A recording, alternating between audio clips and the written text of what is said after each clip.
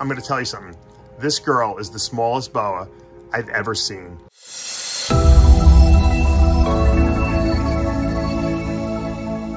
What's up, snake fans? Dave Palumbo here for Muscle Serpents Daily, and I can't wait to go into the snake room today because we had a surprise boa litter.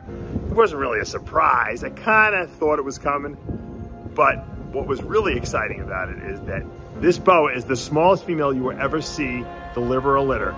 She was tiny. That's why we call her a super dwarf. The Onyx line of boas from Honduras. That's the Onyx, the Honduran T positives, even the hypos that come from there. They're all really tiny, and you know, I try to keep them as pure as possible, at least in the breedings I've been doing. This female actually was 7 years old, and this is her first litter she's ever laid. And to be honest with you, I actually tried to feed her yesterday because I wasn't sure she was going to go. That's how small this girl was. I couldn't even tell. She wasn't eating, obviously. She had all the signs of being having babies in her, but I even had a male in with her still. That tells you a lot about what's going on. So let's go into the snake room and take a look at this litter. You know, it's kind of important also, I think, that we go over the genetics of these boas that we're going to see. This breeding that I did was a red BARRON. Now, the red BARRON is a combination of the Onyx gene in its homozygous form, so it's super Onyx, and it's also Honduran T positive. The T positive gene will remove melanin, but not all of it, like a T negative would. So there's different lines of it, and most of them are incompatible. The Honduran T positive is not compatible with the Nicaraguan or the Costa Rican, so you have to kind of keep them separate. But I find, and I know Frank Nutt would agree with me, that the Honduran T positive is probably one of the most beautiful lines. It's got the most reds in it. So the red BARRON is a Honduran T positive super Onyx, and that was bred to what Frank is calling a SUMATON Honduran T positive. SUMATON just means super MOTLEY Onyx, so it's kind of like an abbreviation. So it's one copy of the Onyx gene combined with one copy of the MOTLEY gene, and it creates a kind of a striped animal, almost the way like MOTLEY het leopard does the same thing. And as we seem to know by now, Onyx and leopard are not the same gene, but they are allelic to each other, so they are compatible with each other. Now, having said that, so the SUMATON is the MOTLEY Onyx Honduran T positive. So everything we get has to be Honduran T positive. Everything has to at least be a Onyx, because the father is super Onyx, and the mother has to throw either, well, she doesn't have to throw. She can throw Onyx or MOTLEY. So depending on what she throws, you know, that's going to determine if we have super Onyxes or if we have more SUMATONs, which would be the Onyx MOTLEY combination. So the male has to throw Onyx though, and everything has to be Honduran T positive. So having said that, let's go take a look at this litter and see what we got. All right, now this is a great surprise. I really thought this girl was gonna have a boa litter. I was waiting, and then, I'm gonna tell you something. This girl is the smallest boa I've ever seen have a litter of babies. Matter of fact, I still have the male in with her because I didn't believe that she was gonna go, to be honest with you. And they always seem to like each other. The male is actually bigger than her. He's got, that's her head on his body right there. And he's got a big lump because we fed him yesterday, and I couldn't figure out why the female didn't want to eat. Well, she didn't want to eat yesterday because she was going to have a litter of babies today, and she's really defending these things. So I really don't know if I can get my hand in there. Maybe I can distract her while Pablo gets his hand in there. Oh, there's another little baby there. Now, this breeding, as you can see, there's the father and mother, the male is a red BARRON, which is a super Onyx Honduran T positive, and the female is a SUMATON, which T positive, which is basically acts like super. So it's an Onyx MOTLEY, and when you mix Onyx and MOTLEY, you get a striped animal. And then she's also Honduran T positive. So all the babies are Honduran T positive, which we know is one of the best T positive lines with the most reds and great colors in it. But look how small she is. That's her on top. This is a tiny boa. This is way smaller than any ball python. And these are why this is why I call these guys super dwarfs, because they literally are teeny tiny boas, and they don't have big litters, but they have very big babies and healthy babies. And I don't know if I think I see 1, 2, we counted 3. I haven't pulled her off yet. I don't know if there's any underneath her there. I think there's 2 more. You think there's 2 more, Bob? Okay. So we're gonna have to like get her out of here. Otherwise, she's never gonna let us touch her babies. She's gonna, you know, take my hand off. What a great, great litter this is. This is amazing. I'm so happy.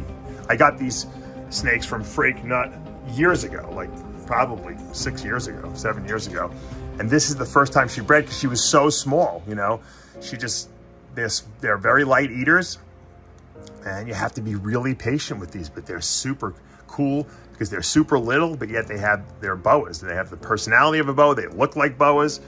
They're boa, you know, imperators. They're the same species. They just don't get big, and that's what makes them so awesome. So excellent litter. Let's Pablo and I will pull these guys out of here, and we're gonna see what we got. All right, we got 4 babies out of that little girl. We had a couple slugs in there, a couple of infertile oviducts, I should say. And it looks like we had, well, everything's T positive. Everything's gonna be Honduran T positive in there. Everything's gotta be at least Onyx. So we have Onyx Honduran T positives. We got 2 of them. And you can see some that they haven't absorbed their yolk sac yet, so we're gonna leave them. I think actually 1 broke off there with Bob. These guys are a little too crazy. I should have just left them in the tub maybe, but. And then 2 of these look to be, these might be SUMATONs, MOTLEY, Onyx, Honduran T positive. So we're gonna put them in the incubator and just kind of let them chill out a little bit. And after they shed in about a week, we'll come back to them and take a look what we got. We got some really nice babies here though. Very, very happy. The smallest female I've ever seen. There's my girl. She did great. Oops, she wants to come play now. She's probably hungry now. She didn't eat yesterday. She's like, man, I should have taken that rat yesterday, but I'm hungry now. What a beauty. Look at how, you know what, Pablo, you gotta hold this and shoot me because I wanna show people how small this girl really is. Look at this girl. Look how tiny she is. She's way thinner than a ball python. She's like a carpet python. And she just was never a big eater because she's a dwarf, super dwarf boa. But you can see the mature head she has. That head is very mature looking. And that's how you can tell. I mean, this girl she's 7 years old. She's not a young snake. She's very emaciated from obviously carrying those babies. She really wasn't eating while she was pregnant. She would eat here and there, and she's gonna start eating again, hopefully. And this just goes to show you that age is more important than size, and that these super dwarf boas really are small, you know?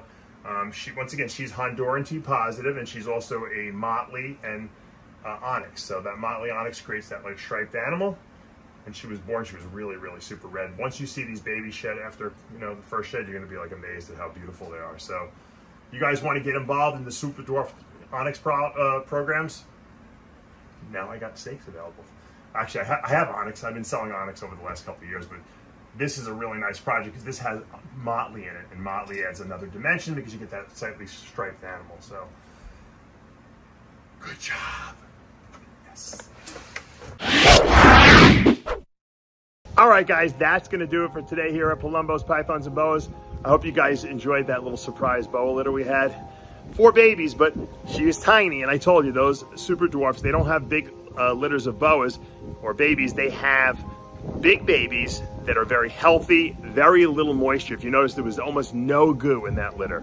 It's crazy, right? Isn't it weird how these boas have evolved to produce small litters, big babies, no goo, and it's like they almost conserve every ounce of energy they possibly have. And I guess the goo is probably a lot of protein and you know, hydration that they're losing, and they can't afford to do that. So it's pretty cool. It's pretty cool to see how the same boa imperator in Colombia will have tons of goo, be a huge snake, have small babies, and then you get these little dwarf and super dwarf boas that are the same exact snake but just have evolved differently. It's really miraculous, and that's why I love keeping them all. I like the big ones, I like the small ones, the ones in between, the crosses. But if you guys want to get into really the super dwarf boa breeding projects, you have to have patience, but it is worth it because when they deliver, man, you get some beautiful stuff. I mean, and we have blood mixed into those too, and that keeps them really small too, because the bloodline from Panama is very small too. Those are very small boas as well. I don't think anything's as small as the Honduran boas, though. I really believe that these Onyx and Honduran T positives are the tiniest. That's just in my experience, but I'm sure other people might want to speak otherwise. I mean, some of the dwarf boas that are on like the Hog Island boas, which are actually, I guess, technically Honduran too. So, yep, I think the Honduran boas are the smallest. Anyway, if you want to get involved in the project, hit me up. I do have a lot of Onyx stuff that I produced this year.